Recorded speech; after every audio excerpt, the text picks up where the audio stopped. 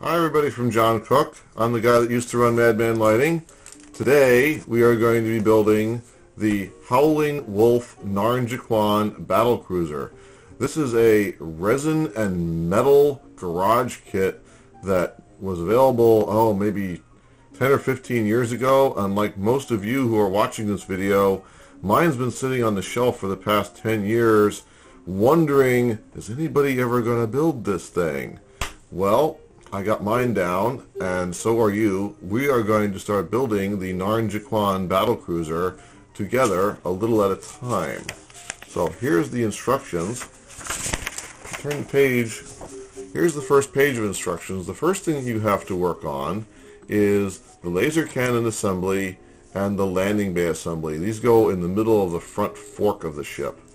So I haven't done anything with this little bit of metal wire here yet. I'm going to save that for last. First thing I'm going to do is I'm going to worry about taking the hangar bay and the hangar bay block and the laser cannon assembly, and I'm going to clean them up as best as I can and fix all the little miscasting problems with them. So put this aside. Here is our laser cannon assembly. Here is our landing bay assembly. Here is the brick that goes at the end of the landing bay assembly. Lovely. So the first thing that the careful modeler will observe upon getting his kit out of the box is that his laser cannon assembly has lots of little pits and holes and gaps and problems with it. So I have spent a bunch of time fixing mine, and you can see here at the end all this little bits of white stuff and dark gray stuff is putty that I have used to fill in gaps. And what I did was first I started re-sculpting some of this line that goes around the back here, this edge, with my number 10 X-Acto blade, just by gently chiseling and shaping and filling in with gray putty. And then as I did so, I found little air bubbles just under the surface of the resin.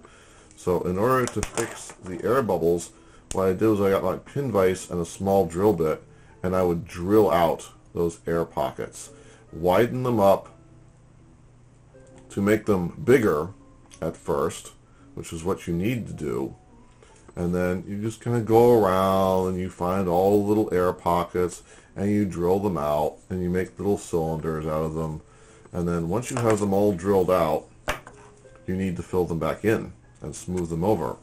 The way that I did that was I used two things. I used Tamiya gray putty for filling in all the larger areas and shallower holes and things that were fairly easy to kind of squeeze putty into. And then for all the precision spots like the drilled out holes, I used this perfect plastic putty. This stuff is water based, and it can be put into a syringe like this and squirted through this little metal tip into the tiny little holes that I made with the drill. It can also be squirted into these little bitty cracks along here and squirted into little holes here with the syringe. And because it's water-based, I can take these really nice Tamiya Q-tips. This is a Q-tip, by the way. Okay, it's got a pointed tip, and I get it wet with water, and I come along while the putty is still wet, and I just wipe it smooth and wipe it smooth and wipe it smooth. Okay, and that's how you get your perfect plastic putty to be nice and smooth. So after a while you get all your little gaps and cracks and holes filled in, and it starts to look a lot better. So that's that piece, and I did that on this little block piece too. You know, this one's pretty simple. It's just squares.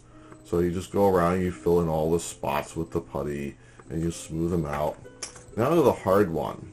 Okay, this is the landing bay piece. See, there's the open end for the landing bay, and it's got all these rectangles on the top, and the rectangles on the other end, on the other side too.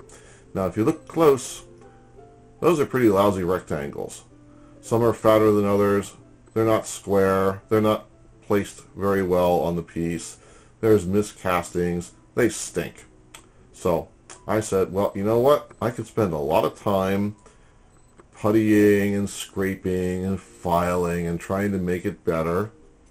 Or I've been wanting to get back into Fusion 360, the free CAD tool from Autodesk that is free to use for hobby projects. And I've been wanting to use it with my 3D printer because Fusion 360 will print directly to my 3D printing software, so I can create a shape that is the same size as those rectangles in 3D and print them out. And there they are. There's a couple of them. I printed out a whole bunch of these things. With my micrometer, I measured those shapes on top of the Battlecruiser landing bay, drew them in Fusion 360, 3D printed them, and here they are. So that's pretty nifty. I got a whole bunch of these things. Now I need a way to get them onto this thing, and I want to do a better job than the original guy did. So I need an alignment jig. Here's the alignment jig. It uses the same shape, slightly enlarged, as the little rectangles.